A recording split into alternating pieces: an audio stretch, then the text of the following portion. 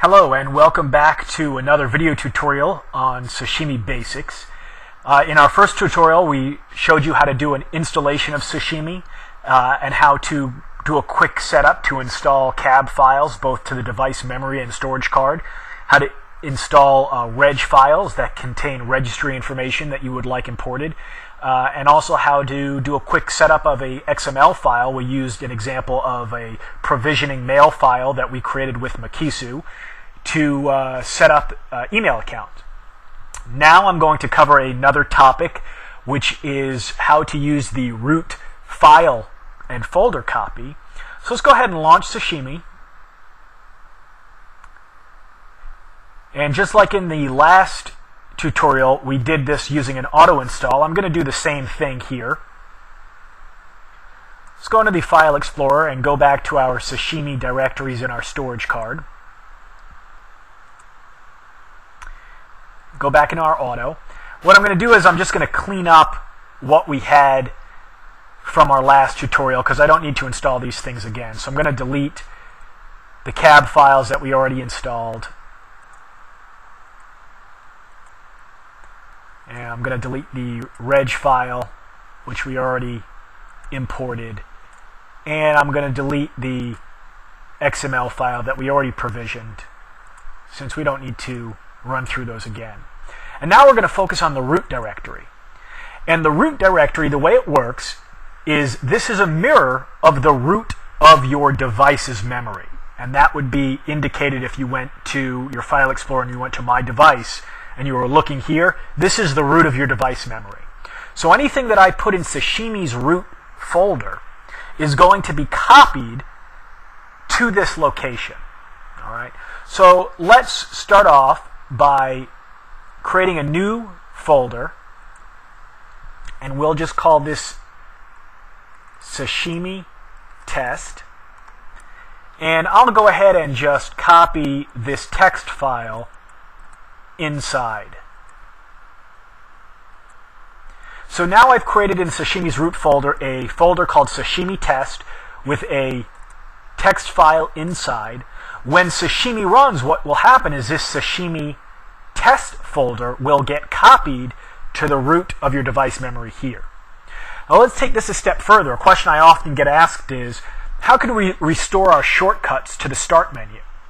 So your shortcuts to your start menu, which are stored here and what you see in programs,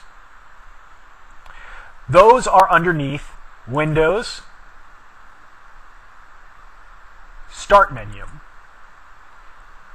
And what you see here is what is right underneath the Start menu, and what is under Programs is what you see in Programs. So what I'm going to do is I am going to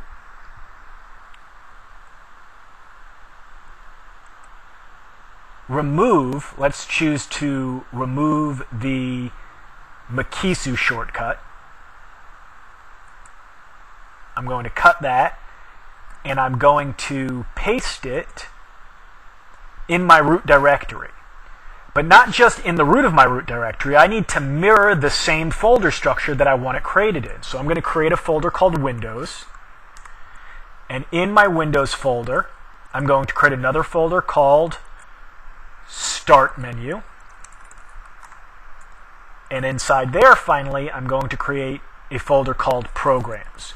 So it's just like on My Device. We have Windows Start menu Programs, and I'm going to paste Makisu in there. And as we move back up the tree from Programs to Start menu to Windows to our root. So looking at the structure here, what this means is the folder called Sashimi test is going to be copied to the root of my device memory, and the folder called Windows is also going to be copied to the root of my device memory. And that has in it a subfolder called Start menu, which has a subfolder called Programs, which has the Makisu link. And let's just go ahead and go back to our Programs menu, and you can confirm that the Makisu shortcut is no longer here, right? Since I cut it and I pasted it to a different location. So now let's go back into Sashimi and just go through an auto run. It's going to go fairly quickly because we don't have anything set up except the root folders. Let's go ahead and initialize that. And there we see real quickly it just copied the folders.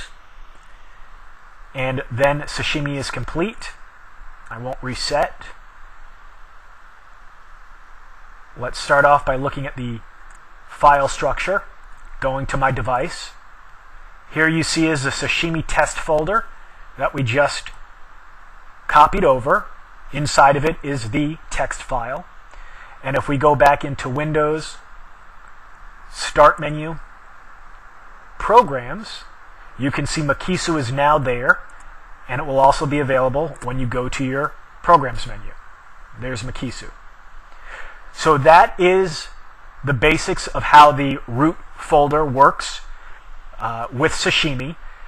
There's a couple more options that it supports when using the manual mode to do root copies. You can refer to the documentation for that information. So hopefully this again has demystified some of the functionality of Sashimi. Hope you take advantage of it.